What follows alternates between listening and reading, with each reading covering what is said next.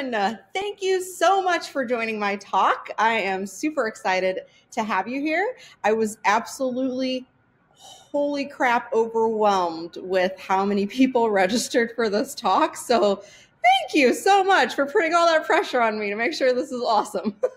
But I promise I will do my best. It will be awesome. We're going to go through a ton of content, and hopefully you guys will have some amazing insight from this and some resources at the end. So yeah, thank you, Amar, for putting this Maid Service Success Summit together and for making it so difficult to say all of that in one sentence. But I do appreciate that he has done this and has basically just brought all of the greatest minds in the industry together to be able to give you guys some awesome insight into every single area of your business for free, because he's amazing. So big shout out to him. Everybody pat him on the back, shoot him over a message, just say thank you, because this is such a cool thing that he's done. And I'm really excited that I got to be a part of it, that I got to be a part of the creation of it, just being a part of the ZenMaid team, which is a good segue into who am I? For those of you that don't know who I am Courtney Wisely, and I am a lot of things. I wear a lot of hats. I have a lot of roles, and I think I might have multiple personalities. I don't know. Ask my boyfriend. So one of my personalities is I am the CSO of ZenMaid. What does that mean? I am the Chief Strategy Officer, and we're not even entirely sure what that means either, to be honest. I'm just kind of a jack of all trades. I help with strategy, I help with growth, ideas, and I help with support sometimes, and I do demos, and I do all kinds of stuff. So I'm kind of just all over the place with ZenMaid. That is where I started in this industry. So actually, ZenMaid was my first introduction into this industry. And I absolutely fell in love with the ZenMaid team, and I fell in love with this specific industry. I mean, all of the people in our group and the ZenMaid mastermind, everybody is just so freaking nice, and everybody is just so helpful and so willing to help each other with advice and suggestions and everything. And I just knew this was like my kind of people, because that's totally who I am as a person. I love helping people. So I felt like I found my niche. I found my peeps. And so I got really involved. I learned everything I could about the cleaning industry. And then I woke up one day and I said, hey, Amar, I'm going to start a maid service. He said, what? And I said, yeah, I think I can do it. I said, I think I have learned pretty much everything there is to learn about how to do it, what not to do, how to avoid the pitfalls and all of these types of things. And he was like, do it. And he's always been one to just, motivate me to follow my dreams and everything, which I super appreciate. How many of you guys can say that about, previous bosses that you've had? Like, I know I can't. So I'm just so, so blessed to be part of this team. So that, of course, led me to start Magic Maids, which is my maid service. And it is called Magic Maids because I'm in love with Harry Potter. And I, of course, wanted to put a magical element in it. And by the way, the reason my talk is today, July 31st, is because today is Harry Potter's birthday. Woo woo. So everybody shout out to the boy who lived.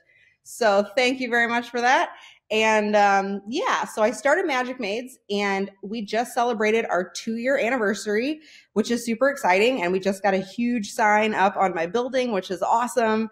And just watching it all grow and watching it all happen has just been incredible. It's truly just been such a joy. So with those 2 companies running Magic Maids, and then of course working for ZenMaid still, and I still do to this day, of course, I'll probably always work for ZenMaid because I love it so much. I did discover that I started to become known for being the go-to ask her anything about technology and automation stuff girl, which I never even intended to be, but I love helping people, like I said. So I just always answered everybody's questions. And before I knew it, I was just kind of getting this reputation as that person. So I decided, you know what? I need to start a third company. Not that I started ZenMaid, but I needed to start my second company, which is Rescue My Maid Service. So I started that a year ago, a little over a year ago. And basically when I started it, I wasn't quite sure what I wanted it to be. I just knew that it needed to exist. So I created it, and I didn't really talk about it much, but it was there so that whenever I could offer up solutions like website building and, all the techie stuff that people always want help with, I had kind of a company to put that under. So that's kind of where it started. And then as we went along, I kind of realized that it evolved into something even bigger. And then just recently it clicked and I realized what the big, huge thing is that it's going to be. So for those of you that have been following me in my group and you're here because you want to hear what the big epic announcement is, you'll have to wait because that'll be at the end of the talk. Ha ha ha. So yeah, but I did decide what this is going to be and it is very exciting. So it's never been done in our industry ever. I will be the first, the innovator, the millennial that's starting this. Yee! So you guys just stay tuned. You'll find out what it is at the end. And before we get started, I'll just kind of give you a brief overview of what this talk is today, because I know it's like super vague. It's called One Step at a Time, a Roadmap to Maid Service Success. What does that mean? So to break it down, basically, it's going to be kind of a walkthrough of all of the different areas of your business. And it's going to be just kind of a deep dive into the like every section. Like I feel like your business is split out into different departments, right? So we're going to go through each department and we're going to talk about what you need to be doing. And if you're not doing it, you need to be making a list of the things you need to do. But the whole point of this is kind of the roadmap element, right? So at the very end of it, we are going to talk about how to build your roadmap because you're going to be really overwhelmed. And I know there's a ton of other amazing talks at this summit that you guys are watching and a ton of brilliant speakers and lots of action items that you're going to want to do. So I'm going to basically show you how to create like a simplified roadmap so that you don't get overwhelmed and that you can just take it one step at a time, right? So that's the point of this talk. And at the end, I will be sending out a really awesome freebie. And so we'll talk about that then. But thank you guys again for joining and let's one step at a time, a roadmap to maid service success. Okay, so category 1 is automation, paperwork, and internal processes. Write down the top 3 things that you need to do or that you need to learn or that you need to get back to or whatever as we go through these categories. So each category, there's 5 categories. Each category, by the end of this talk, you should have 3 things listed under each category. So there will be 15 things total, okay? That's your step 1. That's all you need to do throughout this talk. Just watch, listen, learn, write down your top 3 things as we go through each category, okay? So let's go ahead and get started with category 1, automation, paperwork, and internal processes. Okay, so scheduling. If for those of you that do not have a scheduling software, for those of you that are on pen and paper, that are actually physically writing down who your clients are, and whenever somebody cancels, you have to like soul crushingly like erase their name out of a book, and I can't even imagine how much that must hurt. So for those of you that are still doing it the old school way, it's fine in the beginning. It totally is. I've talked to so many people that are like that have started like that. One of them had like 14 cleaners and she was still doing it on pen and paper. I don't even think she had a computer. So it is possible. It's not that it's not possible. Everything that I show you is not, I'm not saying it's the right way. I'm saying it's the more efficient way. So, you know, there's a right way to do everything. As long as the task is done, as long as your clients are getting cleaned and nobody's missing the reminders or whatever, like, okay, well, that's the right way then. As long as the things are being done that need to be done, then you're doing it the right way. But how much time are you wasting doing it? So that's really where we have to implement the solutions, such as a scheduling software. And for those of you that have a scheduling software and you're way past this, just stay tuned. We're going to go into all kinds of other stuff. Don't worry. So trying to touch on everything for everybody. So of course you should look at ZenMaid because they're amazing. I love working for ZenMaid and I love using ZenMaid every day in my maid service. But whatever software that you do decide to get, just make sure that it's easy to use. Make sure that it is as automated as possible. So like with ZenMaid, we've got automated reminders to your clients, your cleaners, follow-up emails to the clients after their cleans, you know, all of these things, mobile app, check-in, clock out, GPS time stamping, payroll. I mean, it's amazing. So if you can find a software that's like that, of course, try ZenMaid first because I think you'll love it. But if you, for some reason, want to do something else, that's fine. Just make sure that it is something that's constantly innovating. Make sure that when you check their website, like their actual, not their software, but their actual website where you find out about them, look at the bottom of the website. And if it says like copyright 2017 or something, what that tells you is they're not actually doing anything with the software. They're not updating it. They're not adding new features. They're not listening to the users and implementing that kind of feedback. So just keep that in mind when you're looking at a software, to make sure that that company is really up to speed and on their game with what's actually happening out there, because technology moves so fast. And if a software company is not committed to following the new trends that are out and the new softwares and technologies that come out, then it's going to quickly be left behind. It's going to be left in the dust, and you guys are going to be stuck with a crappy software that has glitches and that's, you know, just really archaic and doesn't actually move very fast like the new ones do. So that's kind of a tip that you should be looking for. And make sure that you're choosing one that will allow you to grow and scale. So make sure that whatever software you pick, that it's also going to work for you whenever you're 3 times the size that you are now, because you always want to try to implement the solutions for a business 3 times your size. So that way, when you do get to that, you will have no problems transitioning. I've seen a ton of people that have had to transition from a small business into a medium business into a large business. And since they never set up the right things in the beginning, then it was a huge, huge obstacle to overcome to actually swing. Whatever you pick, make sure it works for you. We all have free trials, so check it out. Whatever software you choose to go with, just check out the free trial. You know, play with it, put some fake people in it, see how it feels. Whatever software you pick, it should feel like an extension of you, because your scheduling software is like the entire, you know, heart of your business. So make sure that you're picking the right one, because you don't want to have to pick one and then put all your stuff in and then transition into another one, because that's just a whole other nightmare. And then you got to relearn everything. So choose the right one right off the bat. So let's talk about scaling up, setting up to scale, because mo money, mo problems. And what I mean by that is, the more money that your business makes, then you're growing and you're going to have new problems that you never even realized would be problems before. So for example, whenever you're small, you don't really have to worry about having monthly clients versus every 4-week clients. This is just one of the things that I actually personally had to deal with whenever I got bigger. And I was like, crap, that's something I did not do right in the beginning. So in the beginning, I had monthly clients, which means that I had my clients set up on a, you know, the ones that did monthly, I had them set up to be like the first Friday of every month or the second Tuesday of every month. Okay, that's what monthly is. However, when I got bigger and I realized that monthly does not really work with the bi-weeklies. So instead, I should have set it up with every 4-week clients instead of monthly clients, right? So then I had to call all of my monthly clients and get them switched over to an every 4-week schedule. And that way I could set up my schedule to where it was bi-weeklies and monthlies, so that they could fall on the same, like the rotation was, you know, even, and it would fall on the same thing. So I could set it up to where there was no conflicts or anything. With monthlies, it would just randomly, you know, land, because every month has a different amount of weeks in it. And it was just a nightmare. So that's like one tip. If you're starting in the beginning, you do every 4 weeks instead of monthly. And transitioning into a growth mindset. So it's easy to get stuck, and it's easy to be happy with where you are. Maybe not necessarily happy, but be comfortable with where you are.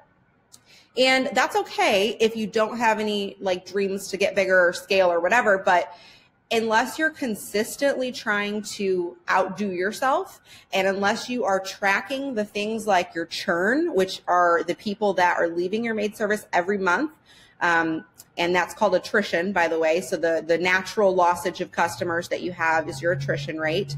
And if you're tracking that, then you'll know that in order to grow, you need to actually make up the people that left and add to that. So I think a lot of people have trouble with the whole like actually having a growth mindset. They just have like a mindset of just, you know, stability. Like, let's just make sure we make it through another month. Let's make sure we can make it through payroll. Let's make sure that we don't lose any more clients.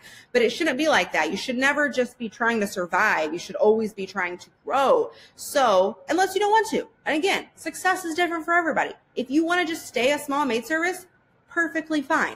So I'm talking to the ones that don't want to just stay small. I'm talking to the ones that want to grow huge. And there's a ton of awesome books out there. Oh my gosh, there's just so many. There's obviously E-Myth, read that one. That's all about being an operator of your business and not inside of your business. So it kind of like makes you analyze who you are as a business owner. And if you're kind of like too involved, you know, of course, that for our industry, that means, are you in the field cleaning? Because you can't really grow if you're in the field cleaning. You just don't have the bandwidth. You're one person. So read the E-Myth. That's a great one. It's by Michael Gerber. There's one called Scaling Up, and that teaches you the Rockefeller habits that you need to make sure your team and your business is set up to scale. It's definitely, you know, it's one of those things where you should be researching and listening to podcasts and watching YouTube videos. I mean, there's just so much information out there. So there's really no excuse. I would say that I think the number one problem or mistake that I see people make is their lack of setting time aside to learn. Like that is the most important thing you can do as a business owner and as a person, just in general. Just always be learning. If you're always learning, you're always growing. Okay. If you stop doing that and you stop taking that time out every day or every other day or whatever, where you can really focus on developing yourself as a person and as a business owner, that's whenever your business gets stagnant. That's whenever you hit burnout. That's whenever you start questioning why did I start this business? Why do I still do this? I'm so stressed out all the time. You'll never be happy unless you're constantly reaching for happiness. Let's talk about internal success. So internally, like the infrastructure of your business, you should have obviously all of your forms set up. You should have them, you know, properly branded, and you should have them set up to where as automated as possible too. If you can have it to where for example, our customer guidelines are digitally sent to our customers every time that we book a new appointment. And we make sure that they sign those and send those back before we go clean. And we tell them that on the phone, like we are required to have this back before we show up. You know, so there's a ton of forms that you can implement in your business, such as like your quality check forms, and we've got all of that set up with Google Drive. So we have, or Google Sheets. So we've got a quality check, like Google Sheet log where we, you know, type in everybody's scores, and it's a whole like metric thing. And then we have like the printable ones that Amanda, my operations manager, will go and take with her to the cleans and actually fill out and check mark next to the things they missed and whatnot, and then give them their score, and then they put them in, and it's a whole system. But if you have these systems set up, then this is where things are not going to slip through the cracks. So this is where your clients are going to feel like you really care about them, because if you do a quality check in the beginning and then you never go back, then 7 months later, the client calls and cancels and they don't tell you why. Well, you would have known had you gone back and done quality checks periodically. So typically we always do a quality check. We always do a quality check on the first clean, of course, but we also do a quality check like throughout, like every quarter we try to hit them. So that's something that's really important to maintain that like relationship with the client.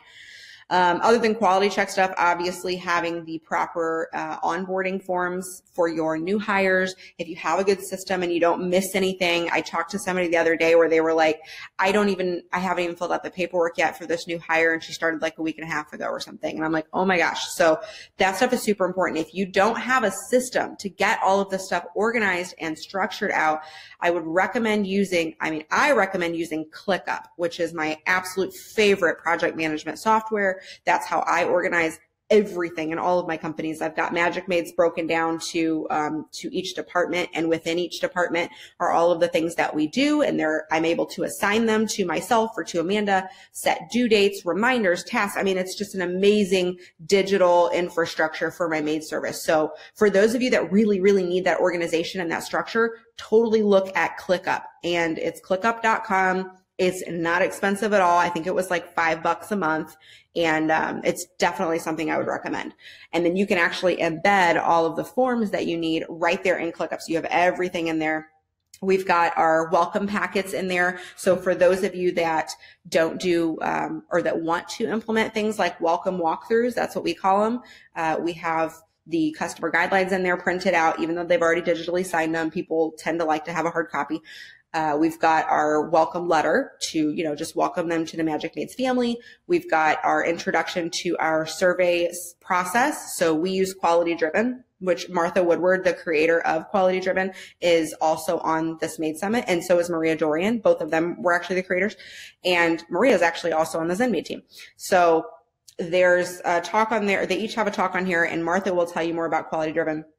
But it is an amazing software, and it's the way that we make sure that our clients are happy, because they get a survey after every single clean, and it's super easy. They just click a smiley face and then it comes back. And this is how we constantly reward our team. So every month we have our team meetings. We give them a reward based on whoever won the survey scores over the last month, because you can run a report in there and see who's in first and all of that. But basically, like, you know, in that welcome packet, that walkthrough, we have the introduction to that, and it explains to the client why it's so important to us, and explains that they have to respond to these surveys because we're never going to be able to fix anything if we don't know that something's wrong, right? And we tell them, like, even if it's the smallest thing, even if they move the remote to the wrong place, just tell us so that we can make sure that we don't do it again, because we don't want to lose people over teeny tiny things that they were just too embarrassed to say or too embarrassed to confront us about or whatever. Most people are not confrontational. So giving them an outlet and telling them it's okay, please be confrontational, basically, it's going to give them like the peace of mind to know that you guys really do care. So yeah, so the welcome packets, all of those kinds of forms that are in there. We also have like a new client service agreement where it's got their estimates and their ongoing rates and all of that.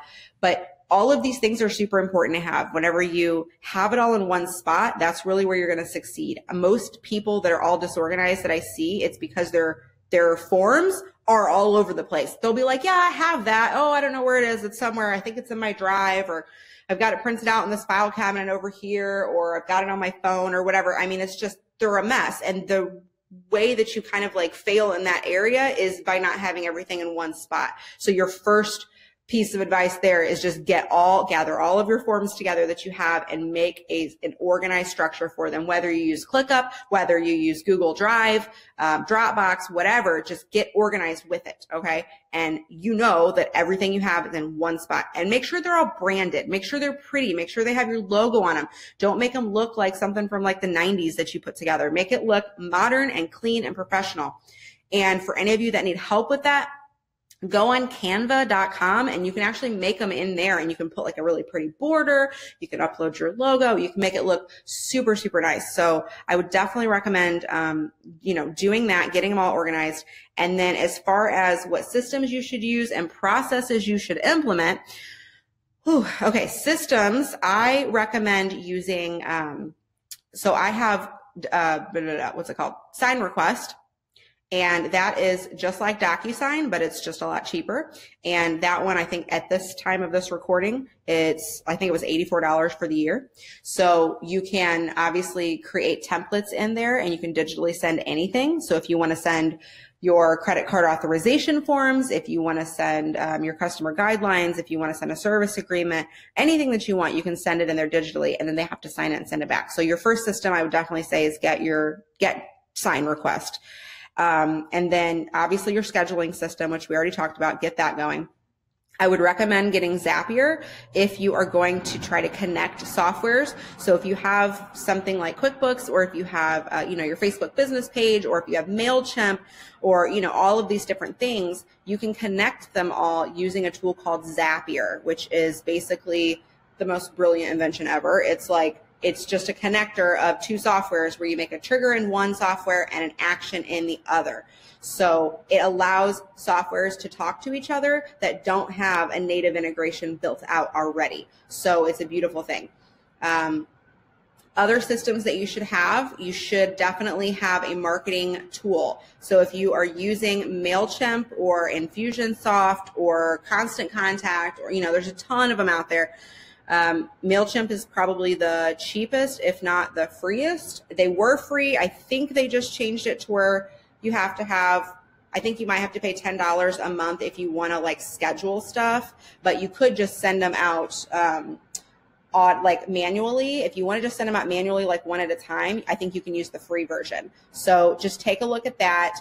It's a real easy way to look professional and actually create some awesome marketing ads and emails that you want to send out to all of your leads, and then all your customers as well. Make sure that you are marketing to them as well. Make sure you're asking them to upgrade their cleaning. Make sure that you are, telling everybody that you've got gift cards whenever it's a holiday. So, Black Friday comes around, send out a Black Friday email and say, hey, today only $25 off of a gift card or whatever. And then that is going to be a great way for you to boost your sales overnight without even trying really. And for gift cards, by the way, that would be another system. We use Gift Card Cafe, which was a super easy way to implement it on your website. It's a digital gift card. So we don't actually have physical gift cards. They just go online, they buy it, they print it out, kind of like how you do like at the movies and whatnot. You can just do it all right there, print it out, and there you go. And then the money just goes directly into your bank account, which is amazing. So that's a great system to use. I would also say check out Google Analytics, Google My Business, check out all those Google things, because Google is super important and you have to rank on Google. If you are not tracking the data, tracking the impressions and the visitors to your website and all of that, you need to be. You need to know what is going on your website. It's so important. So what processes you should implement? Definitely a process of checking all of your statistics and your data and your analytics. Now, if you are not that person and you don't actually want to be in charge of that, that's perfectly fine. Outsource it. You should never do things that you are not happy doing. You are the business owner and you should be spending your time doing the things that make you happy and the things that make you money. So as far as the data tracking and stuff goes, if you're not good at that, then it's probably not going to make you any money, because you're probably not going to do very well at it. So definitely know your strengths and your weaknesses. And if that's one of your weaknesses, give it to somebody else. Give it to somebody that's amazing. I would recommend Landon Sanford. He is amazing. He's a Google Ads guru in our industry. He just does cleaning companies. He's also my fiance, so shout out to him.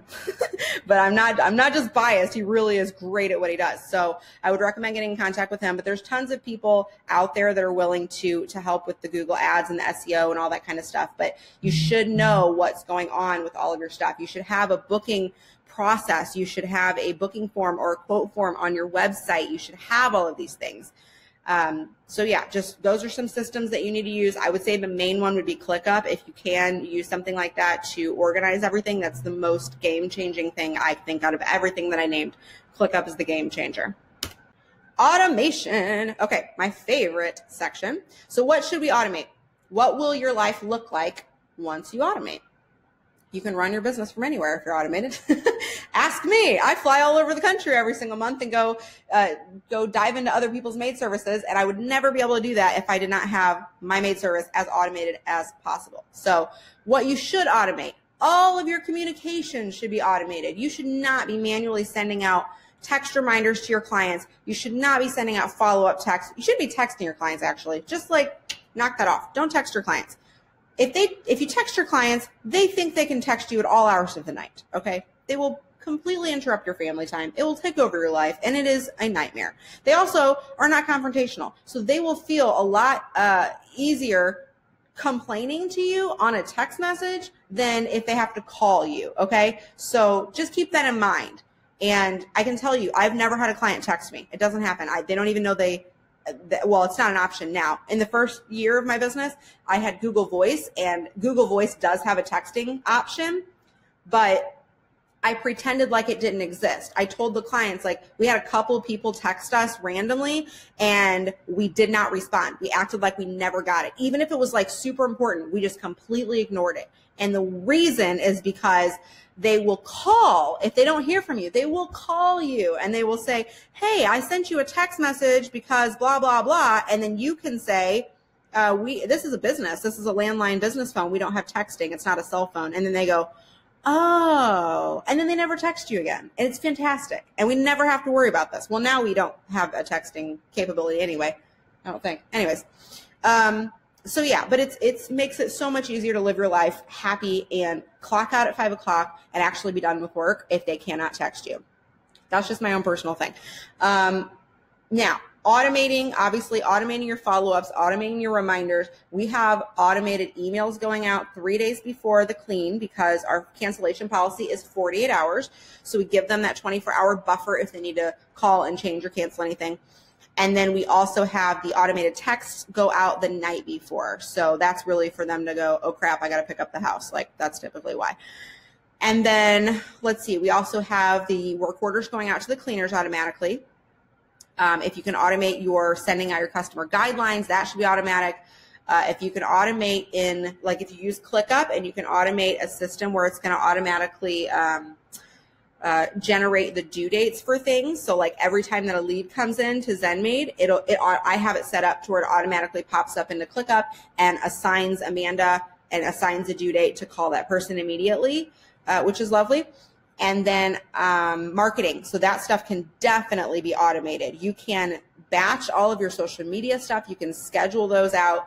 You can use MailChimp to create awesome campaigns, or you can hire my company, Rescue My Maid Service. We have an awesome mini marketing package that's for MailChimp and social media, where it's just all of the emails that you need to market to your leads and to your customers, and it's 10 social media branded ads a month that we go in and schedule for you. So if you're interested in that, please feel free to check that out on rescuemymaidservice.com. But if you want to do it yourself, totally cool. Just get it automated and it will make your life so much easier. Okay, so category 2, finances, budgeting, and KPIs. So for those of you that don't know what KPIs are, that stands for Key Performance Indicators. These are the quick snapshot numbers that you really need to track and analyze as you go throughout the month so that you can kind of see exactly what's going on in your business, okay? So we're going to divide and conquer. And what I mean by that is if you look at your business as your revenue from your business as a whole, like a 100%, like a pie, you need to know where every dollar is going, first of all. I don't know if any of you guys follow Dave Ramsey, but he's like super, super smart whenever it comes to finances and budgeting and all of that kind of stuff. So look him up if you haven't. He's great. And basically, you need to have a system in place to figure out where every dollar is going. Now, as you get bigger, you're probably not going to need to track this as finely as you need to in the very beginning. Because in the beginning, every dollar really does matter, right? You're like, oh my God, I have $5 in my bank account and I'm out of Windex or whatever. I mean, I get it. I've been there. So in the beginning, yes, you need to know where every dollar is going. When you get bigger, you really need to start checking this kind of stuff. Maybe not necessarily daily, but quarterly at least, but monthly probably. So you can figure this out a couple different ways. Obviously, you can get an accountant and a bookkeeper. I did that once I hit 1 year. So the first year I was in charge of keeping track of all the budgeting and the finances and everything and the taxes, which by the way was my least favorite part about the business was the tax stuff. I absolutely hate the tax stuff. I don't understand any of it. It's frustrating to me. It's just too complicated. It should not be this complicated. It just shouldn't. It should not be this complicated to have to give them money. It's insane. But that's a whole other separate tangent. So after a year, I hired an accountant that was also a bookkeeper. So they played both roles basically. And so now we have a quarterly meeting where he and I go over all of the numbers from the last 3 months, and we go over, exactly where everything went and the percentages that everything fell into and everything. So what percentages should you be aiming for? So I followed the business model of 50 to 55% goes to payroll. Okay. And that's fully loaded. So that's with the taxes and your workers' comp and all of that stuff. That's fully loaded payroll. Okay. Now my girls make 40% and I charge $40 an hour. So just to tangent into that real quick, if you're wondering how much you should pay your cleaners, you should typically pay them at least twice whatever your minimum wage is. That will help you immensely with your employee retention. You're not going to have an easy time keeping cleaners whenever they're making minimum wage or just above it, because it's such a physically demanding job and they're not going to think it's worth it. So I do not have employee issues like at all, because they make 16, if you break that down, that 40% of $40 an hour is $16 an hour. Now their percentage, so they really make like up to $20 an hour if they're hustling. So that's nice. Our minimum wage is $7.75, or I think it just went up to $8. But anyways, they are super happy with what they make, and we don't have any issues with employee churn really. So, okay, so percentages. So 50 to 55% should go to payroll fully loaded. 15 to 20% should go to overhead. So what is overhead? That is all of your bills for your business. So that's your software costs. That's if you have an office, that's your rent, that's your lights, that's your supplies, your cleaning supplies, your office supplies. That is if you have office staff, if you've got an actual admin person or like an operations manager or something, that's overhead. Okay. So all of that is overhead. All of the bills that are associated with your business is overhead, minus the marketing cost. So the marketing is actually a separate percentage, and that should be at least 10% of your business if you're trying to grow, okay? So 10% should go to marketing. That is going to be your, the cost of obviously all your marketing. So any of your printed materials, any of your, if you have Infusionsoft or MailChimp or any of those marketing softwares, those are marketing costs. If you have t-shirts, stuff like that you want to go out, you kind of put that in either really, but you could put t-shirts in overhead or marketing. If you've got your logo and your phone number and everything on them, technically it's marketing too. But your Chamber of Commerce membership fees, your B&I fees, all of those things, that's all marketing costs. So 10% goes to marketing, which leaves 20%, which should be your salary. So your owner's salary should be 20%. Now, if you are like most people, you're probably not going to take a salary the first year, okay? At least the first year. And that's fine. That's perfectly fine. You can put that 20% right back into the business. You can put it right back into marketing and bump it from 10% to 30% to marketing. And then you will grow a lot faster. And then that will enable you to obviously take your own paycheck sooner rather than later, rather than taking like a super measly paycheck for longer, So if you do have the ability to take or to not pay yourself for at least a year, it is super helpful to grow. So yeah, that's kind of the breakdown. 50 to 55% payroll, 15 to 20% overhead, 20% to you, and 10% to marketing, okay? Now, of course, you can adjust these percentages as needed, but I would definitely make sure that the payroll percentage doesn't go much lower than that, because that means that you're probably not paying enough. So, okay, do these stay the same as I grow? Do the percentages stay the same as you grow? Yes, the percentages should stay the same. However, you will have more flexibility with them as you get bigger. Not really with the payroll amount. That should stay the exact same. And I would definitely say that your salary should stay the same. But your marketing dollars and your overhead will vary. So you're going to find that your overhead is probably going to, well, once you get like an office, that might increase a lot. Or it could even decrease, because you've got, if you start buying everything in big bulk quantities, stuff like that, then you're going to find that you're not really spending a ton in supplies and whatnot every month, because you've got so much back stock, kind of a thing. And then your marketing, if you are at the point where you're just packed, like you're just super full up and you can't take anybody on, you might lower your marketing spend because you just physically cannot take anybody. So you're just wasting your money, like getting clients, because you have to tell them no and turn them away.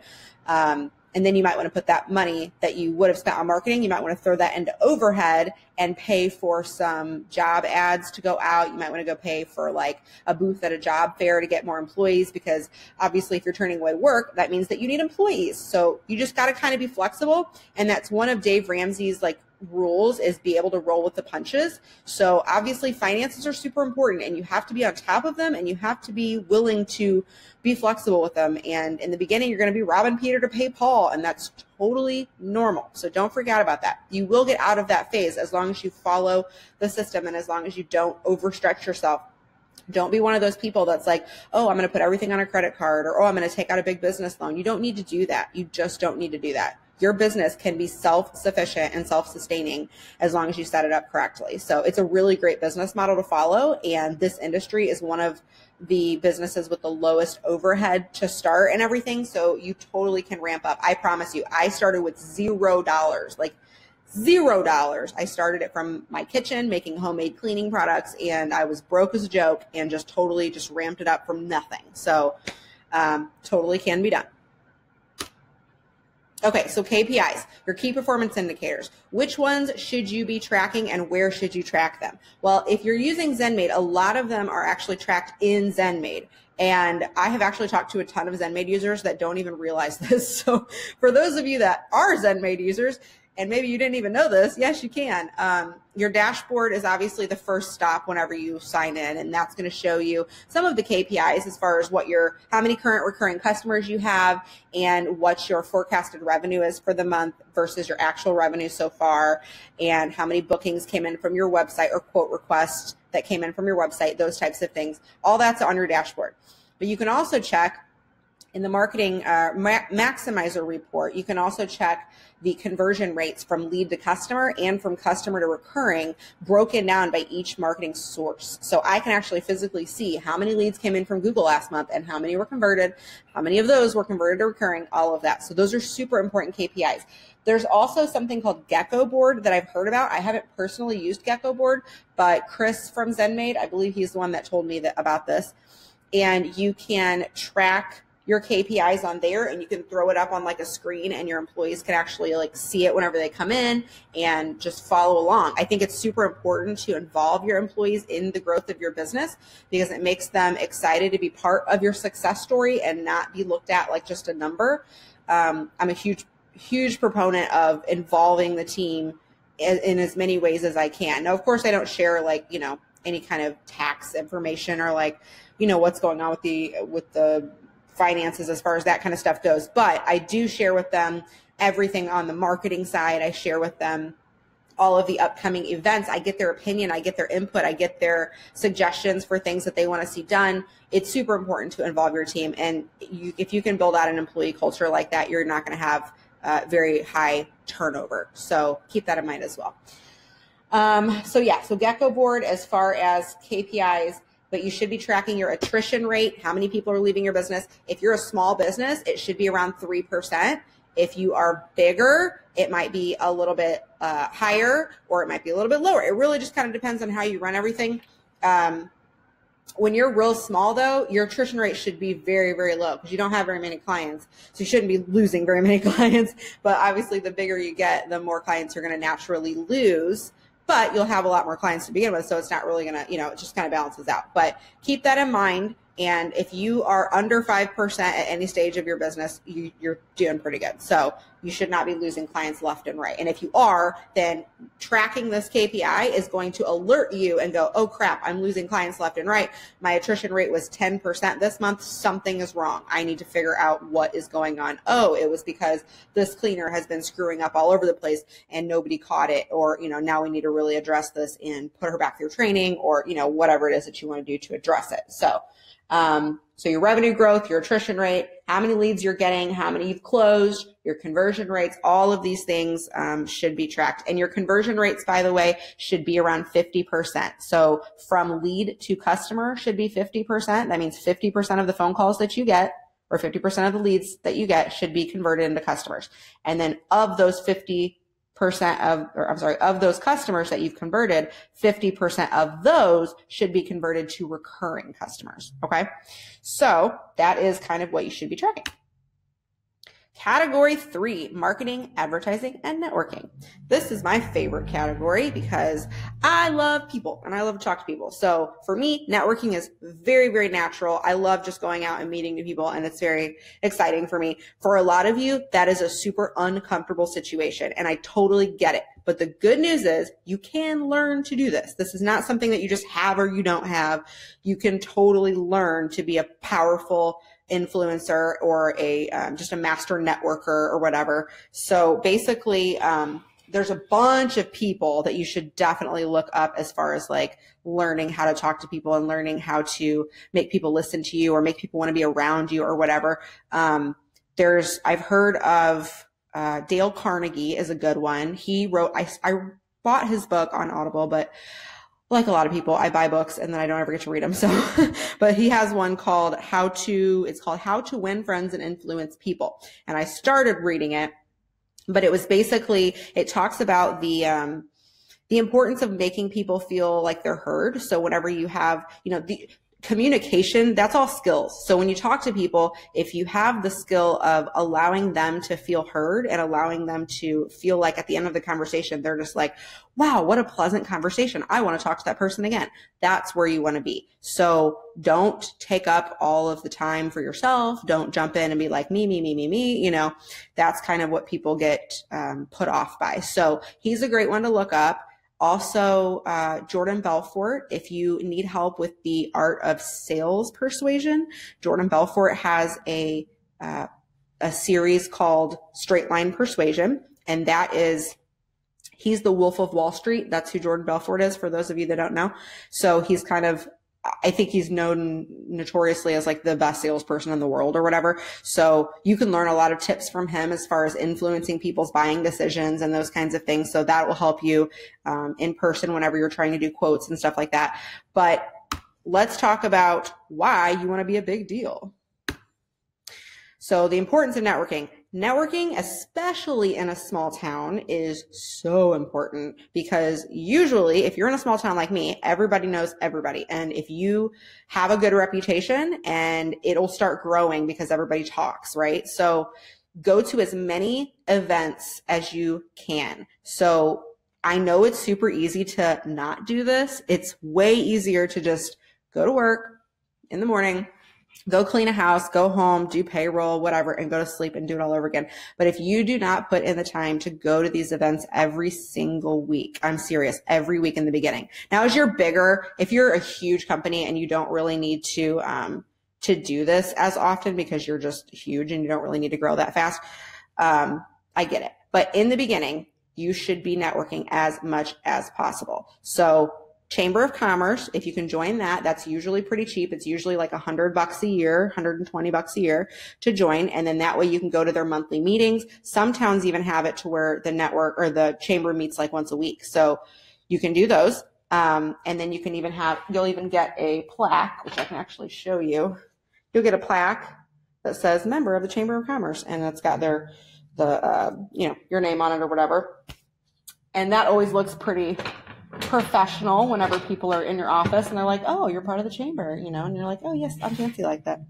So chamber, B&I is another one. Now that one is a commitment and it is not cheap. So okay, it's not that it's super expensive, but it's that, in the beginning, I know that your budget is usually pretty tight in the beginning. So if you're at the level where you can pay for B&I, it is a really great tool. It is, I think when I did it, it was like $700 for the year. And then I want to say it was like $120 a quarter or something like that. So it's definitely an investment. However, I have made that up well over what I paid to be in B&I because I made great relationships, and I still to this day, and I'm not even in B&I anymore. I dropped out, I want to say like 6 months ago, and that was purely not because I had anything against B&I, but because my B&I was so early and I had to get up at like 6 o'clock in the morning. No, I had to get up at 5:30. Yeah, 5:30 in the morning. And for those of you that know me, that does not fly with my schedule. I usually work till about 3 a.m. So that was like not working out. And I was exhausted. I just couldn't do it. So if you can find a B&I that's like at a good time for your schedule, it really is a great thing. And you just show up and it'll teach you how to talk to people. It will teach you, it'll make you get up and you'll have like a 30-second pitch that you have to do every week. And the whole point of it is to refer business to each other. And I really did love it when I went. I really did. So that's one thing. Okay. And then there's also like meetup.com. If you can go on that website, especially if you're in a big city. So if you're in an area where there's a ton of people, go on meetup.com and you will find networking groups. You'll just find groups for anything. And don't just do the groups that are like business groups. Join a book club. Join a gardening club. Join something that you have an interest in, because you're naturally going to talk to people about what you do. So it doesn't even matter what kind of meetup it is. The whole point of networking is just to get out and meet people. It doesn't even have to be a business meeting. It can be anything, because they're going to ask you, what's your name? What do you do? And then you'll be known as, the one that owns the cleaning business. So get your butt out there. And of course, Facebook groups. Like, that is too easy. There's no excuse for you guys to not be in all of the mom groups, all the local mom groups, all of the entrepreneur groups on Facebook that are in your area. There's a ton of them, I'm sure, unless you're I'm in the middle of nowhere and I've got at least 5. So especially if you're in a big city, you're going to have a ton. But you can go on Facebook, you can search groups, you can click on the left and click groups, and then you can click explore, I believe, and then you can say popular near me.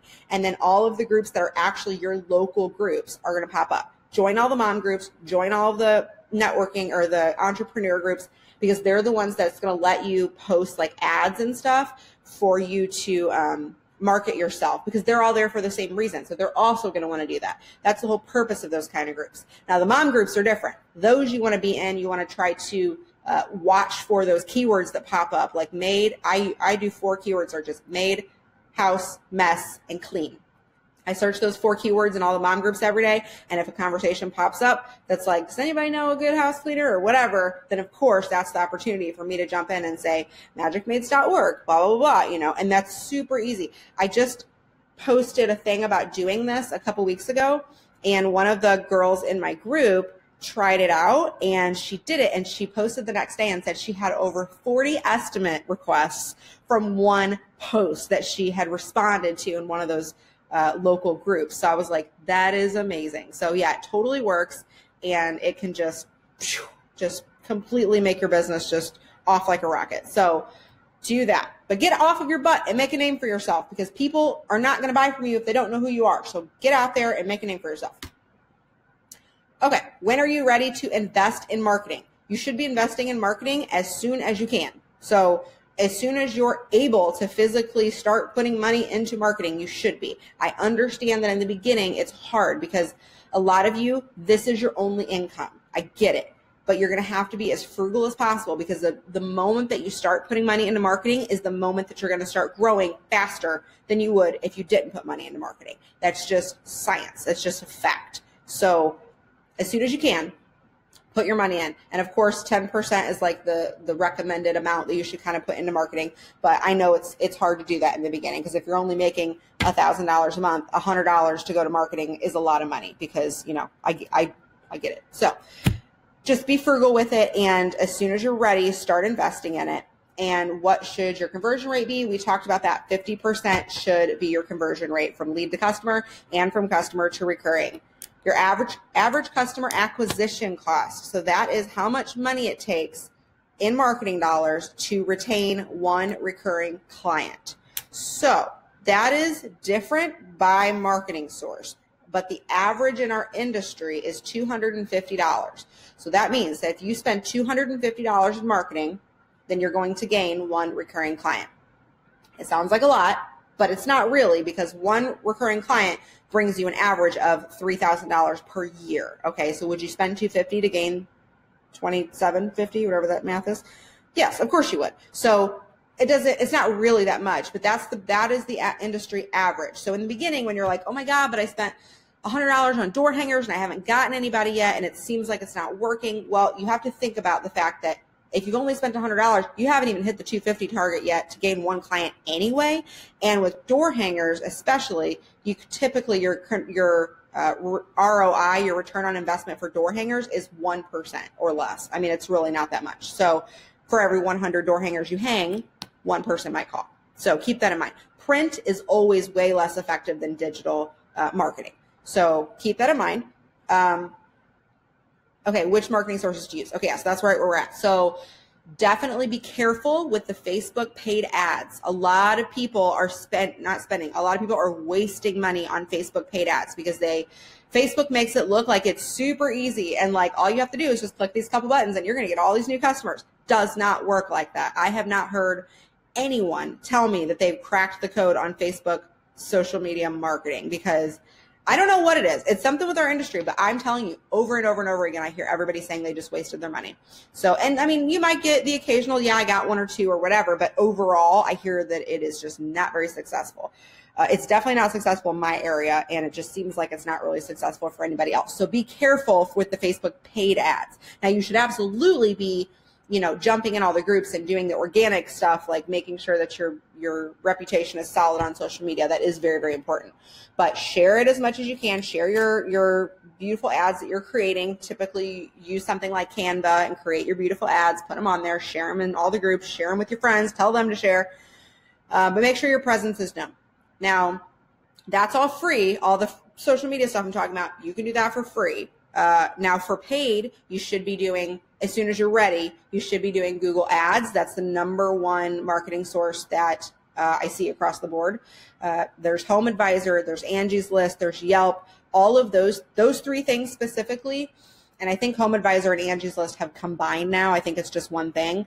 But those 3 things They work really well in some areas and they work really terribly in others. So be careful. You have to be on your game. You have to be able to answer the phone immediately as soon as the phone rings, or else it's not going to work well for you, because it's going to give it to the next person, the next competitor, and then they'll answer the phone and then you're going to lose it. So be careful with those. I got lucky enough to get Home Advisor leads for free for life. And that is because I called them and I said I was canceling after a year.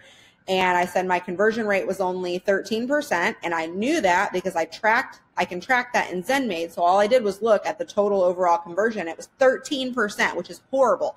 And I was paying, $17 to $40 per lead to get, and I'm like, it's crazy. It's not working. It's not worth it. So I called them to cancel and they were like, no, don't leave us. We'll just give you free leads forever. And I was like, what? Like, what's the catch? And they're like, no catch. We just don't want to lose you because you have a great profile and blah, blah, blah. And I was like, okay. So now all I have to do is pay the yearly fee to Home Advisor, which is like $260.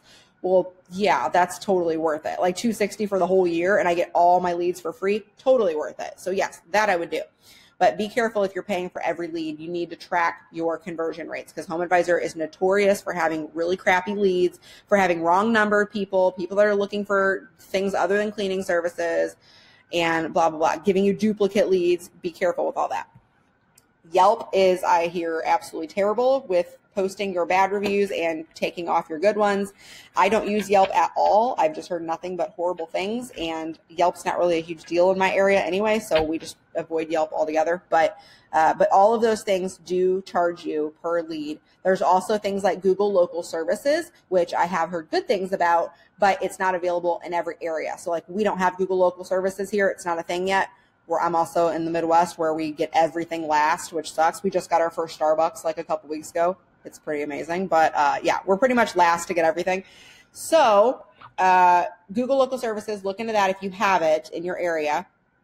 And then marketing, as far as like email marketing, is obviously a big part of it. So as I mentioned earlier, if you wanted to like outsource that, you could have Rescue My Maid Service, my company, do that for you. We do the MailChimp integration with ZenMaid and social media. We do all that together. And that's really, really affordable. And then there's also stuff like Constant Contact and Infusionsoft and Active Campaign. And I mean, there's a ton of them out there. And you can create all these yourself. Typically, they're not easy to create unless you're using something like MailChimp. And a lot of them are just a little too complicated to navigate. But you can decide if you want to spend your time doing that or if you want to outsource it. But you should definitely have email marketing going. That is something you should be doing. And then, yeah, I mean, that's pretty much all the big ones. If you have the option to put your ad in like a local magazine or like a newspaper and stuff like that, just be careful because those are typically really expensive and they don't really give you a lot of great return on your investment. I have not heard very many people say that they get a lot of calls from those, and they're usually really expensive. So just keep an eye on those. And then, yeah, if you can get a billboard, that'd be cool. But make sure that you're getting a really good deal on it. Don't pay thousands of dollars for a billboard in the beginning, obviously.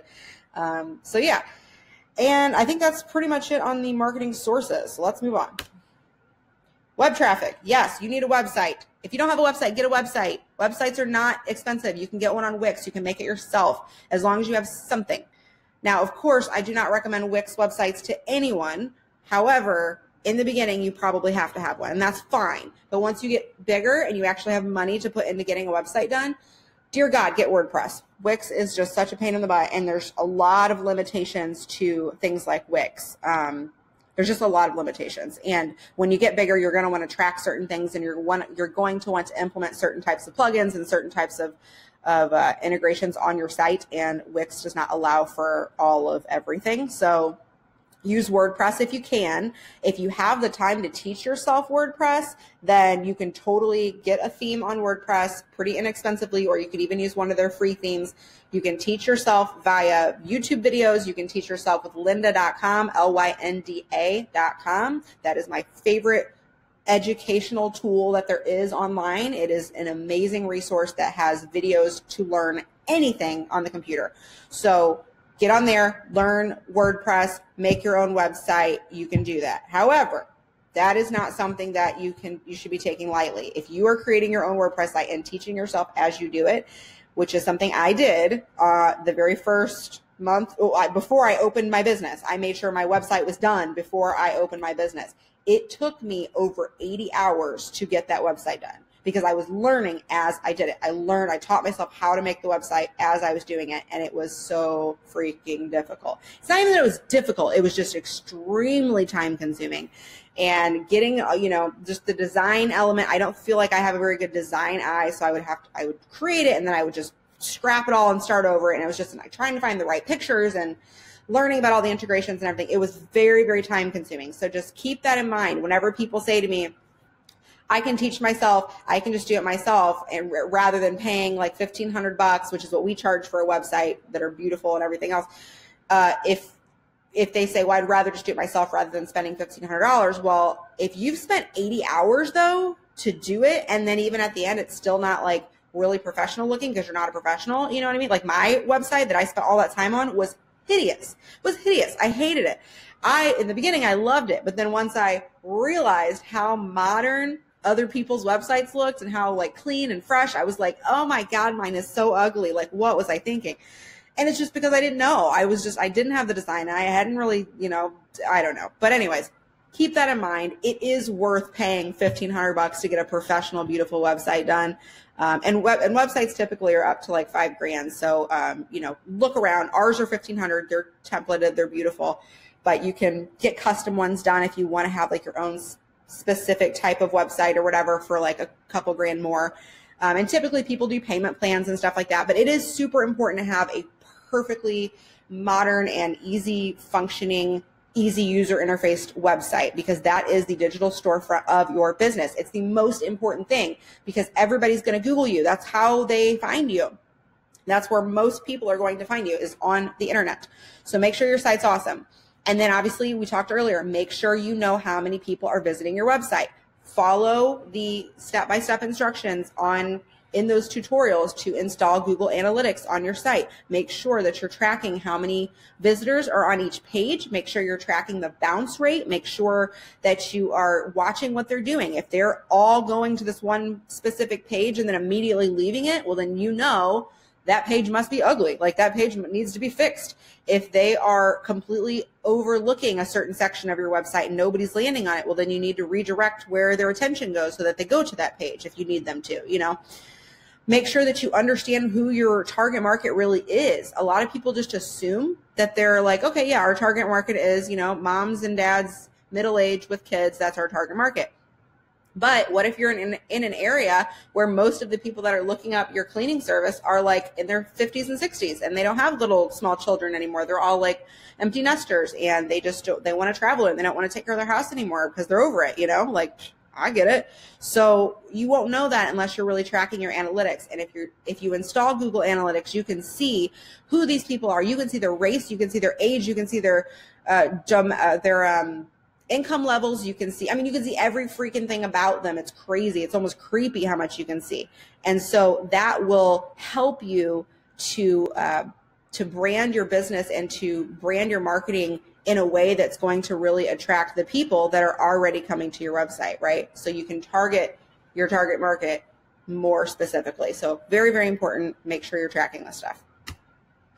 The art of follow-up. How often are you following up with your leads? Are you following up with them every single time that they call you, like the day after? Because that's what you should be doing. If they call you, they get a quote, they don't actually book, and they say, I got to think about it, or I'm going to talk to my husband or whatever. How many of you are just saying, okay, click, buy, and you never follow up with them? You just put it in a file, or you don't, or even worse, you don't even like track it or put it in ZenMaid or put it in your scheduling software or whatever. Make sure you are tracking this stuff, guys. It is so important to have your lead list built out as long and as big as possible, because you could market to these people forever. You have this big old email list and you can just completely blast emails to all of them for the rest of ever until they unsubscribe, obviously. But yeah, make sure you're getting their emails whenever you're talking to them. And we follow up with them every day. Like if they call today, we would follow up with them tomorrow. If they don't answer, we leave a message and we would follow up with them 2 days later. And if they don't answer, we leave a message, and then we email them. Like, we have a whole system of follow-up because people are busy. And a lot of times they will book with you if you just followed up with them. They just forgot, you know what I mean? Or they got busy or whatever. And now it's like, oh, it's too late. Now it's weird. And I don't know if the quote's still good or whatever. Like, make sure you're following up with these people. And when do you tap out? We typically tap out after 2 phone calls, 2 messages, and then 2 emails. So if we've left 2 messages and sent 2 emails, then we'll tap out, and then we move them into the lost category, but we still have their email on file and we're marketing to them forever. So then they immediately go into my lead nurture campaigns in MailChimp that I was telling you about that we did earlier. And they are now getting monthly specials. So every month they're going to get a special email that says, this month only, save $40 on a deluxe deep clean, whatever you book or whatever. So that those people are constantly marketed to, and they'll come back. Like, they really will. They just maybe weren't ready yet. And then they'll come back and they'll remember because you are consistently marketing to them, which means that you have that front of mind awareness and they're not going to forget about you. So yes, very, very important. How are you keeping track of your pipeline? So you could do this a bazillion different ways. I use ClickUp for mine. So we have a whole system built out in ClickUp, but you can use, reminders in ZenMaid. You could use reminders in your Google Calendar. You could use Trello. You could use, there's just a million things you could do for this. There's so many apps and free softwares and things out there that you can actually build out a pipeline and bring it all in. I have mine integrated through Zapier with ZenMaid, so it automatically pops in through ZenMaid into ClickUp, and it's this whole amazing magical thing. So yeah, if you want to get crazy and do that, do it because it's awesome.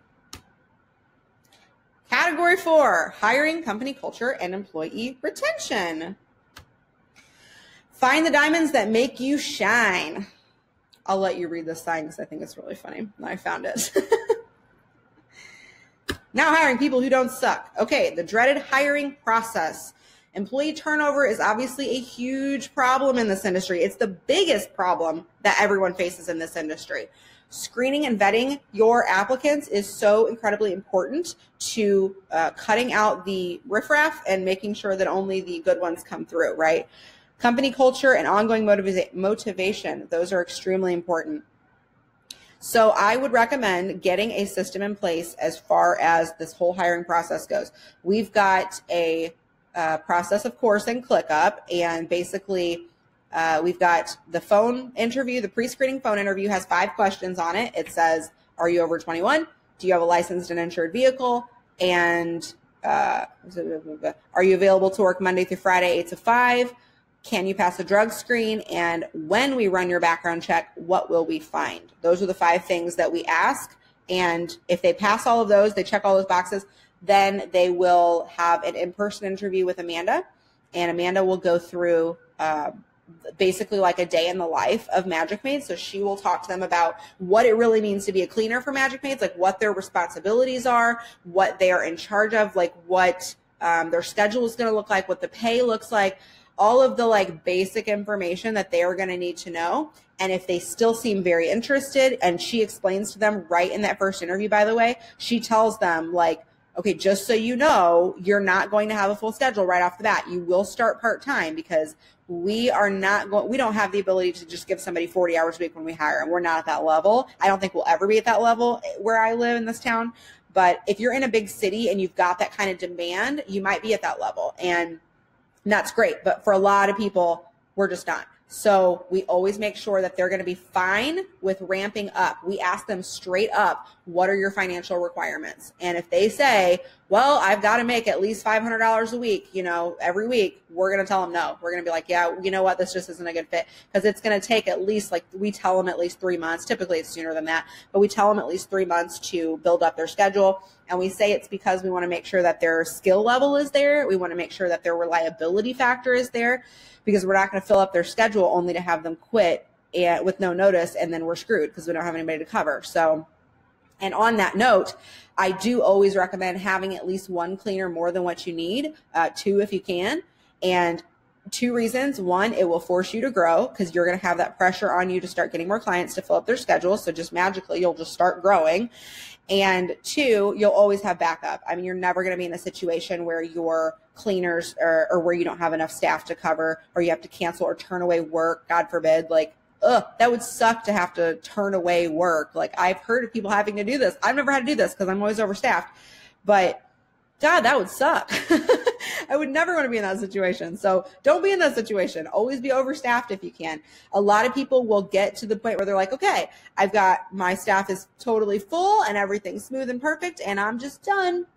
No, that's not what needs to happen. You need to always be hiring constantly. Even if you think you're perfectly fine, still be hiring, because you never know. People just leave at the drop of a hat in this industry. They just find a better job, or they just get burnt out, or they sprain their ankle, or they get pregnant, or they start their own business, whatever. So you never know in this industry. So always be prepared. Always have at least 1 to 2 more cleaners than your schedule actually calls for. And you will never be in the situation where you are turning away work. Okay, quality assurance, getting your clients excited. Okay, so we did talk about tracking and measuring quality. We use Quality Driven. We track it all in there, and then we have the Google Sheets where we actually put in their quality check scores and all of that. But this is super important. Measure it as you go. Make sure you're rewarding your techs. Make sure that they are being called out for their awesome survey scores. If the clients are leaving great feedback, and actually mention them by name, like call them out at the team meetings, or just send them a text like throughout the day randomly. If they're at a really hard clean, screenshot it and then just send them something like super motivational while they're at this clean, because it'll make them feel good about themselves and it'll make them hustle a little bit more. So win-win. But yes, make sure that you're tracking, make sure you're measuring it and rewarding everyone. Make sure you have a solid training program. I cannot tell you how many people I have talked to where this is the number one issue. Like, they'll tell me all these problems in their business, and then whenever we get down to it, I'm like, all of this starts with the fact that you don't have a training program. That's what it is. If the cleaners are not good, then it just is a trickle-down effect. You're going to have crappy cleans. Your clients are going to be mad. They're going to leave. And then all of a sudden, it's just like this huge blow-up. So this is number one, the most important thing. Make sure your cleaners are being trained properly. Do not, I repeat, do not just throw brand new people on cleans and expect them to be the same as a regular cleaner. This is a huge problem I see. I see people that will book a clean, right? And they'll say, okay, well, it's a 10 labor hour job, right? So they'll have 2 people there for 5 hours total for 10 labor hours. Let's say it's a first time deep clean, but they put a regular person on it, regular employee, and a trainee, like a brand new person that's like been there 2 days. That is not okay. That trainee is not an employee yet. That trainee is a trainee. They don't know what they're doing yet. They might think they know what they're doing. They might say they know what they're doing. You might think they know what they're doing, but I promise you they are not the same as a regular employee that has been through a solid training program. So another reason that you don't want to do this is if you throw people in like that, they immediately assume that you're kind of a mess of a business owner, because whenever you hire somebody, they expect to be trained. And whenever you just throw them into something and say, figure it out, and it's pretty much common sense, like, I'll check behind you, they're uneasy. They're going to feel uneasy. They're going to be like, I don't really know what I'm doing, and I don't like this feeling of instability. I don't like this feeling of, am I doing it right? Am I doing it wrong? What products am I supposed to use? They want to feel like they know what they're doing. So I promise you, putting a training program in place is going to help so, so much. No matter what training program you use. If you use speed cleaning method, that's what we use. If you use, any of the other methods, it doesn't matter what method you use. Just have it in black and white and have it like on paper, a training program. So our training program is 5 days. That's it, 5 days. And at the end of 5 days, they're rock stars and they're on their own on day 6. That's how it works. But you need to train them all the exact same way. So that way there's consistency across the board. And if somebody is sick or if somebody calls out, then the other people that come in are going to be cleaning the exact same way. And your clients are not going to know any different. And then all of a sudden, you're not going to have these issues where the client calls and says, well, I just don't understand what happened. It was just horrible today and blah, blah, blah, blah. And then you find out, well, that's because the original cleaner was doing this, this, and this, which technically they weren't supposed to be doing in the first place. They were just overachieving, which is great. However, the new cleaner coming in, they weren't trained that way. So you need to make sure everybody's trained the exact same way. There's no custom stuff. You can just throw any of them in at any time and it'll be the same cleaning. And to ensure that that consistency stays like that, that's why those quality checks are so important. You make sure that you do the quality checks. You make sure that you're checking them on their stuff and then calling them out on it. Believe in your process. This is important. Believe in your process. If you find something that they missed, call them out on it and say, okay, so, and you can use the sandwich method, which is my favorite. You do positive, negative, positive. So you call them out and you say, okay, so this was great. You didn't miss a thing here. Now you did accidentally miss the ledge above the bathtub, like that up there. People always miss that. So make sure to get this. I'm going to go ahead and let you grab that. And then, I'm going to show you how great you did on this other thing or whatever. Do the sandwich method. They won't feel bad about it. And it will definitely make them feel like you take your process seriously. If they see you taking shortcuts and kind of doing it like, you know, lackadaisical or whatever, then they're going to think that. Like they're going to think that they can just slack and half butt it. You know what I mean? So make sure that you are being solid and consistent in your process.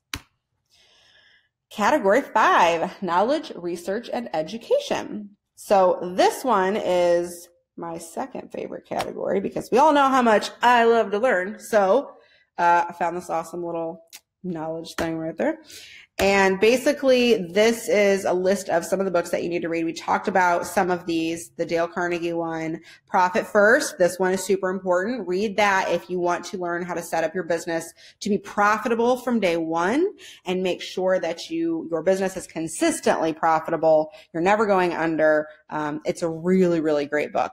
The 12-week year, 12-week year is one of my favorites. That one is all about setting goals. That one is about breaking things down into 3-month segments versus the whole year. Because if you say, oh, this is my goal for the year, well, that doesn't really happen because by month 5, you've already forgotten about it. You've given up on it. But if you break everything down into 12-week segments, then you never lose that motivation to get it done. It's like a short enough time span to where you can really see the progress and you can finish it and you can get more accomplished in doing that 4 times a year than you can in just trying to set it for the whole year. So great book to read. E-Myth, also great. We talked about that one. The Energy Bus is another great one. And then the 4-Hour Work Week. So all of these things, make sure that you are reading, and not just these. There's a bunch of these that are, super important to implement into your business and just for personal growth and business development. Make sure you're reading books. Just make sure you're reading books. Books are so, so important. So your roadmap to success. Hopefully throughout this talk, you have identified as I was talking the things that you are not doing or the things that you need to do. So what we're going to do is we're going to plan how to do that. And then you're going to solve your problems by doing your plan. And then of course, you're going to use all the Facebook groups to get support, and then success, happy dance. So here's what we do. So here's the let's make a roadmap part. This is not going to be very long because this is something you guys are going to have to do on your own. I'm just going to show you the framework of how to do it. So all of those things that you wrote down, you should have a category, 5 categories and 3 things under each category. I want you to put a letter A next to all the items that are going to take less than a week to accomplish. Less than a week. Then you're going to put a letter B next to anything that takes less than a month to accomplish. Then you're going to put a letter C next to anything that is ongoing or takes longer than a month. Okay? So 15 things, ABC, put them down, ABC, ABC, all the way across. Just put them next to those items so that you have an idea of what we're working with here. And then what you're going to do is you're going to have basically, you're going to have it broken down to where you take all of your C's and you're going to schedule that first. So you're going to take things that take the longest, you're going to schedule first. Okay, so now that you guys have gone through and you've put your A's, your B's, and your C's right next to all of your action items, I'm going to give you an example of how I set up a roadmap for this specific vision. So you can see how I do it, and then that way you guys can do the same thing. So for this example, the vision is to become a household name, right? The goal is to increase visibility and reputation. And then I broke it down into 3 phases: networking events and groups, becoming a networking legend, and building your reputation. Okay, so this is month 1. Now I have this in all 3 months. So this is kind of the 12-week year thing that I talked about earlier, breaking it down like that so that you can actually accomplish it. So you have to reverse engineer your goals. So you went through and you put a C next to all the ones that are ongoing or that take longer than a month. So you're going to start with those. For those 3 or those however many you have, those things, you're going to fill in these blanks with those things first, and you need to reverse engineer them and decide how many action items and how many steps it's going to take to actually accomplish that goal. So just work backwards. So this shows you a breakdown here. So week 1, the theme, I just have themes. Now you don't have to get this fancy, but week 1, the theme is research events. Week 2, join Facebook networking groups. Week 3, join meetup groups. Week 4, put schedule together. So each day, so this is like week 1, day 1, 2, 3, 4, 5. So this is Monday through Friday of each week, okay? Google networking events. So remember, each of these boxes is just one day. It's just one action that you do per day. None of this is overwhelming. So you should be able to accomplish all of this stuff without actually stressing out, because none of these things take very long. So Googling networking events, calling 5 to 10 entrepreneur friends to ask if they know of any good networking events, emailing 5 to 10 contacts. It's, these are just things that you should have lists of people that in your circles and stuff. Contacting small business association, completing a list of desired events. So by the end of this first week, you should have a list of all of the events that you know about that you can actually, want to put on your schedule and go to and actually get to know everybody. Week 2 is the Facebook week. So search the local Facebook groups and join them. Post on at least 3 comments in the groups. That's something you're going to do every day for 3 days, and then compile a list of events from the groups. So all of these things, it's by the end of this, you're going to have a huge list. So like week 3, you're going to start doing the meetup stuff and figuring out what groups are in there. And then week 4, that's whenever you're going to go through all of this stuff and plan out the next 2 months of your networking schedule. Manage your schedule and commit to calendar to attend. So actually physically putting it on your calendar. Plan out your clothing and keep the location in mind. Invite at least 2 friends to each event. And then prepare take-alongs and get excited. So preparing your brochures or little goodie bags or whatever you want to hand out at these types of things. And then month 2, this is whenever you're going to learn. You're going to read that book I told you about, How to Win Friends and Influence People. So this is breaking it down. You're going to read a book. And then week 2, you're going to practice. And then week 3, you're going to learn your elevator pitch, and you're going to completely just nail that by the end of it. And then week 4, Facebook takeover, join all the local mom groups, do the keyword searches, all of this stuff. So none of these things are difficult to do, and none of them take very long. So it's one thing at a time.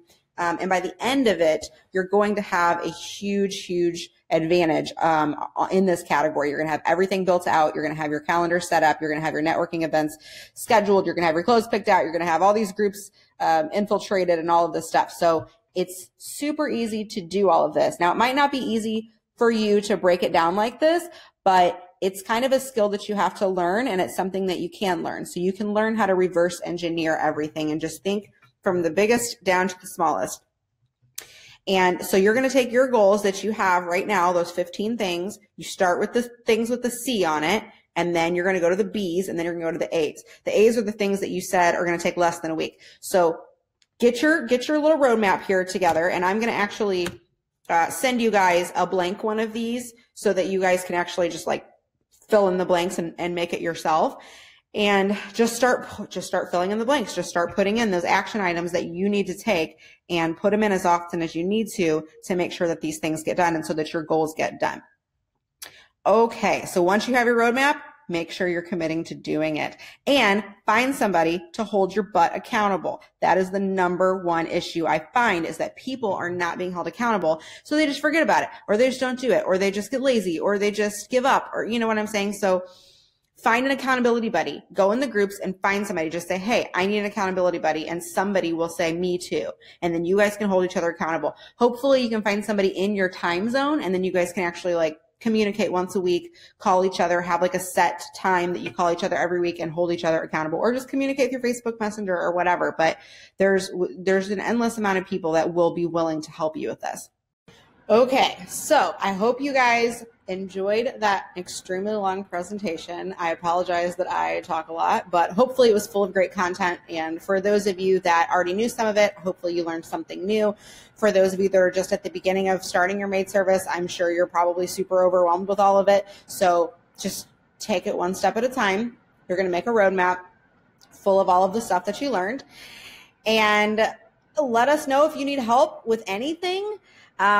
before I go, it is finally time for me to announce the big, exciting, epic announcement that I teased my group.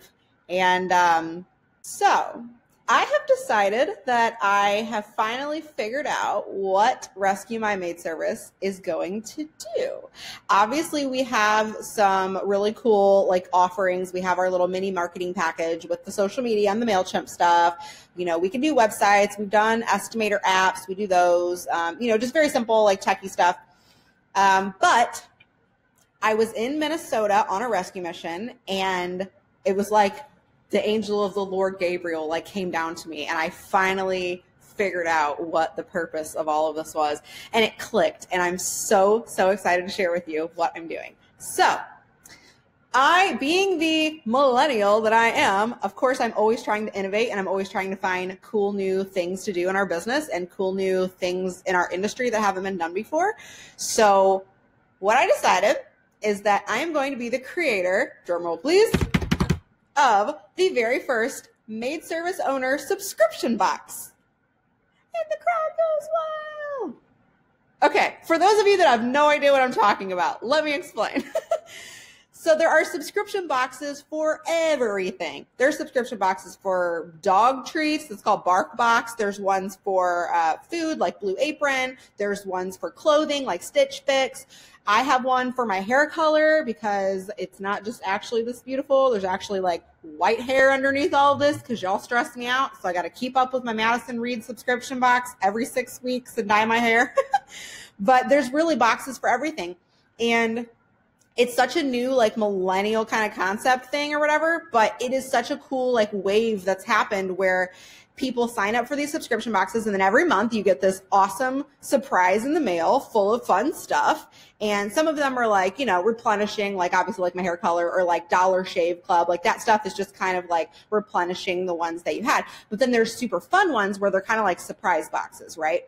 So that is where I'm going with it. So basically, when I was in Minnesota, Michelle showed me a subscription box that she belongs to that was specifically curated for female entrepreneurs. Now, not necessarily maid service owners, just entrepreneurs in any industry, right?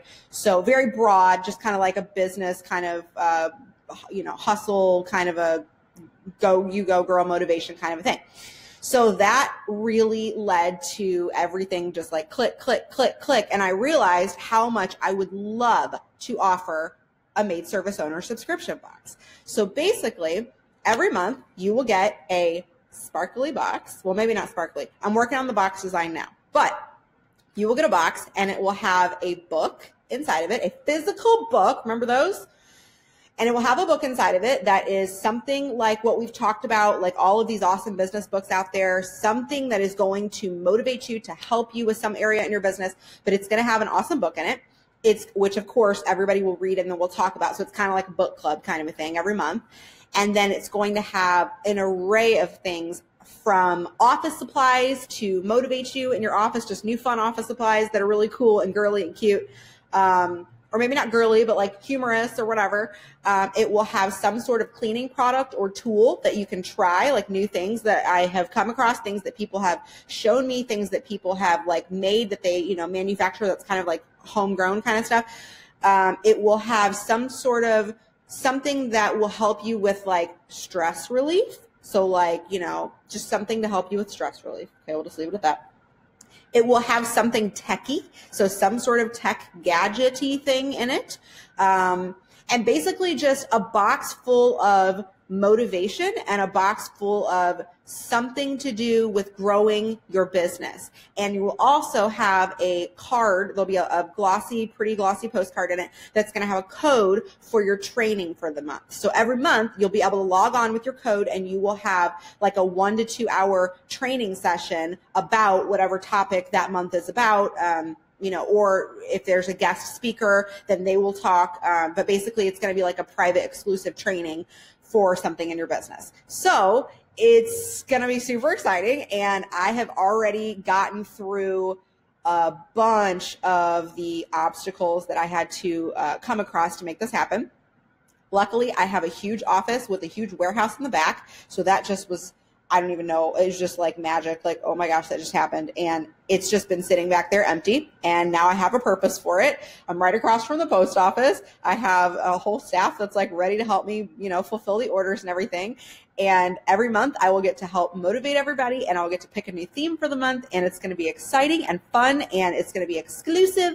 And I cannot wait. I cannot wait for this. I think it's going to be so much fun. If you guys have subscription boxes for anything else, I mean, you spend however much on those, like, why would you not do it for your business, which is like the most important thing. Every month we are going to be focused on growing and motivating you and holding you accountable and everything. So this is my dream. This is what's happening. I've already almost completed the box contents of the first box. I've almost got it completed. So the details. It's going to launch in September. Okay, so today's July 31st. So it's going to launch in September. I have a little more of pre-launch stuff to do. If you are interested in being one of the first, I am only allowing 50 boxes for the first month. I have enough to do 50 boxes that I have, gotten all the stuff for, and I'm getting everything ready for. I'm not doing more than that for the first month. I'm not going to be stupid about it. I'm not going to just be like, oh, everybody, all thousands of you can join. And then all of a sudden I'm like, oh my God, I can't do this. No, not happening. I am like a master organizer and planner, and I make sure everything I do is perfect. So that being said, I'm only allowing 50 people for the first month. Now, after the first month, I will allow people to join, slowly from there. But if you want to be one of the first of the awesome new Maid Service Center subscription box, which, by the way, is, do I want to tell you what the name of it is yet? I think I'm going to wait. I'm going to surprise you guys with because I already have the logo and the name and everything. It's really, really cool. So I will wait to show you that. But anyways, if you want to be part of the first launch period, it's going to be, you'll be able to put your email in, and you can get the first inside scoop of everything that's going on and everything. If you go to rescuemymaidservice.com, you'll see on there, it'll say subscribe to our, you'll probably see it on there. Actually, you'll probably see the name of it. So yeah, you will. So I'm just going to tell you, it's called Monthly Maidivation, MAIDIVATION. So Monthly Maidivation. So that's the name of it. And it'll be a monthly dose of motivation for the stressed out maid service owner. So that's what we're doing. And just sign up to be in the loop. And then you'll be able to be one of the first people to register for the 50. And once it hits 50, it will end. I'm not going to let anybody else in after the first 50. So then after that, then for the next month, you'll just kind of be on a wait list for the next month, and you'll be able to see what's going on after that. So that's the exciting news. I hope that you guys are as jazzed about it as I am. I think it's going to be so much fun, and I'll be able to introduce you to all kinds of fancy speakers and all kinds of products and books. And oh my gosh, we're just going to learn together and grow together and just yay. So thank you guys so much for joining this talk, for sticking with me for so long. I am so sorry I'm so long-winded, but I am just so excited to have had you here and to see you in the groups. And if you need anything at all, please don't hesitate to reach out. I'm always available. I work way too much. So I love answering questions and helping people. So just jump in, chat. You can email me at Courtney@ZenMaid.com or Courtney@RescueMyMaidService.com. Either one. I have two personalities. So either of those, I will answer. May not be right away because I do get bombarded with emails quite a bit. So I kind of batch them, once a week to respond. So that's how I stay organized, which you should do that too. That's a tip. So yeah, that's about it. Thank you so much. I hope you guys have an awesome rest of your Maid Service Summit experience. Go listen to all the other talks. Definitely listen to Landon Sanford. He is awesome, not just because I love him, but definitely listen to him, and listen to Angela Brown and Martha Woodward and Maria Dorian and Amar, everybody. There's just so many great talks on here. So I hope you guys have enjoyed this, and I hope that you are just as excited as I am about growing your businesses together.